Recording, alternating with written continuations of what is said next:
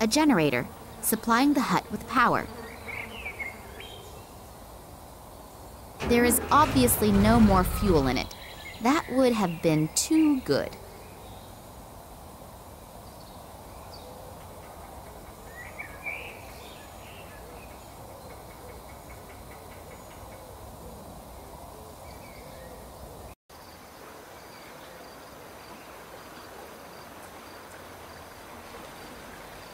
This has been plundered. Everything that can be taken off and carried is gone. There are only 2 small nuts here, and I am having them. There still seems to be a bit of diesel oil in there.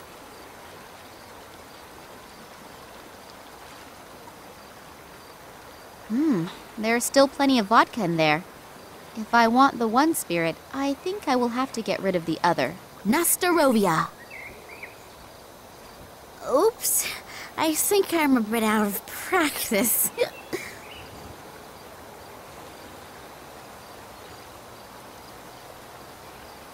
That must be the research station that the transit train was supposed to be going to. Has it even arrived there at all? The research station is certainly impressive. It even has its own runway, and probably just as impressively secured. I can forget getting in there. I'm not even sure that I want to go in anyway. After all, I have heard and read about this station and the place it was built on. Anyway, the station does radiate a certain fascination. Not a positive one, and the longer I look, the more I get the shivers. I'd better make my way back. There's a lot to do, and I still don't know what secret out of Daddy's past is concealed here.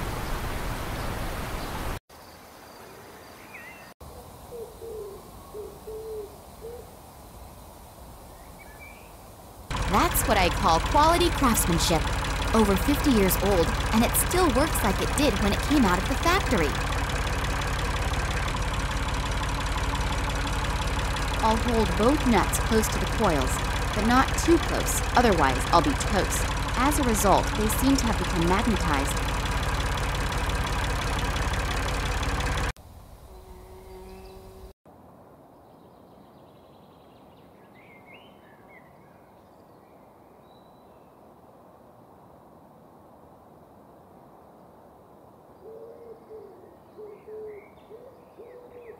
The rag is soaked through.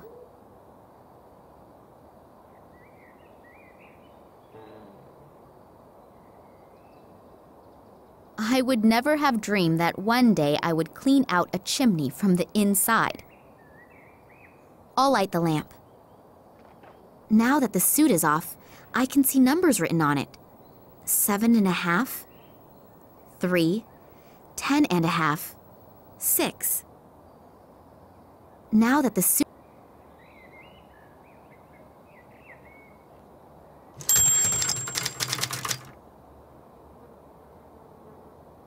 That's strange. Obviously, the compass needle only moves when I press the button. I seem to have triggered a mechanism, but nothing has happened yet.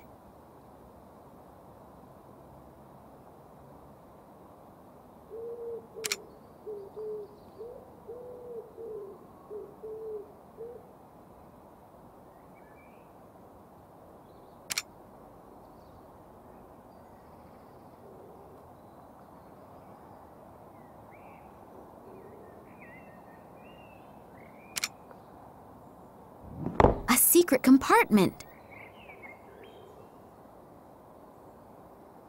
There are a few old documents and a roll of film in there. I'll have a look at the documents. Maybe my father left them there. Yes, indeed. He describes that the 1958 expedition apparently could not provide an explanation why the plant growth has changed so much here since the catastrophe of 1908. The discovery of a meteorite, hoped for by the government as a cause of the devastating explosion, also did not materialize. For this reason, neither my father in his function as the leader of the expedition, nor the biologist, Ken Morangi, could provide an unambiguous conclusion, which obviously was not regarded favorably by the authorities. Oh, and they are also briefly mentioning Oleg here, but apparently he was not that important. I guess I'd better not tell him that. Years later, in his function as a geologist, at the Academy of Sciences in Moscow, my father examined a strange piece of metal that had been found in the Tunguska region. He then was able to prove its non-terrestrial origins, which breathed new life into the meteorite theory. However, upon further analysis, he and his colleague Manuel Perez discovered traces that indicated that the metal had been worked. When they wanted to publish their discovery in the Kalenkov Expert, it was completely, surprisingly, rejected, and they were forbidden any further examination of the rock. When my father continued to inquire about the happenings in the Tunguska region, he was dismissed from the Academy of Sciences. The last entries are from 1977. Obviously, he and Manuel Perez went to the Tunguska region on their own. They hoped to find additional fragments of that strange material so they could continue their studies. What the goal was and what happened isn't written down in here. In addition, I have this burning desire to know what is going on with this fragment.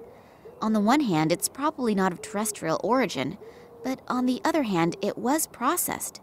That would mean... The old Evank also said something about his son finding some metal fragment in the woods, and then suddenly disappearing. That would fit in with the fact that my father was even thrown out of the Academy of Sciences due to his analysis. I hope that I will find some more answers on that roll of film.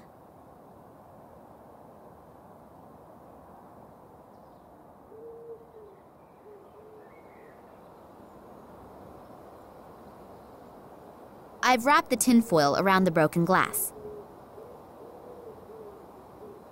Damn, the bulb has burned out. It's not possible to just pop around to the shops and get another around this place. So now is the time to think of something else. I've put in the modified glass shard. If I now shine in there with a strong flashlight, maybe it will work as well as the light bulb did. But where do I get a flashlight?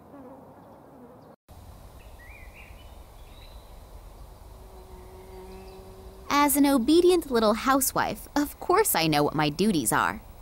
There, finished. Shall I make dinner now as well?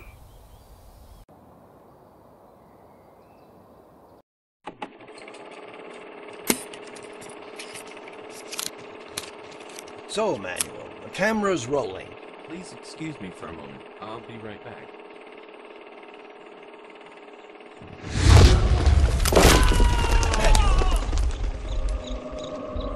Manuel!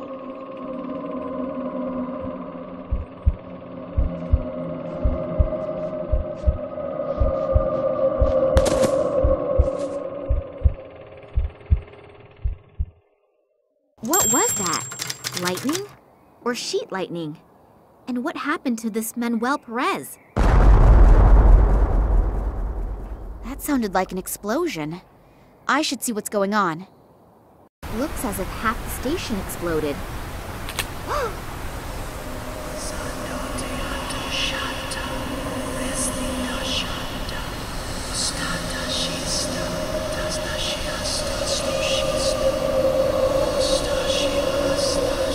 Come on, come on! Move your asses! The intruders have to be around here somewhere. We'll get them. Spread out! Oh, my head. What was that?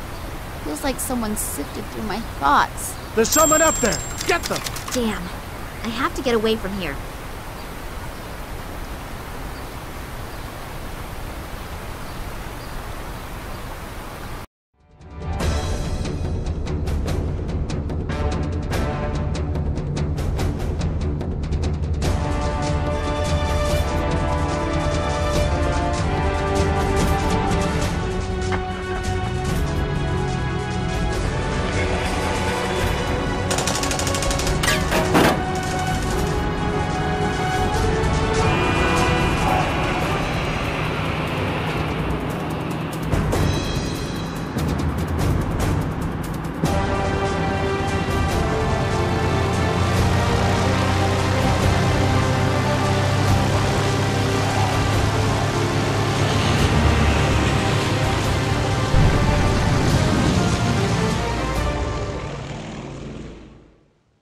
Thanks. That was close. No problem. I told you that I would catch you if you were ever standing on the edge of a precipice. What happened? We just saw that some areas of the research station were in flames, and suddenly there were soldiers everywhere. I don't know much more either. Suddenly, two strange figures appeared in front of me out of nowhere. From the FSB?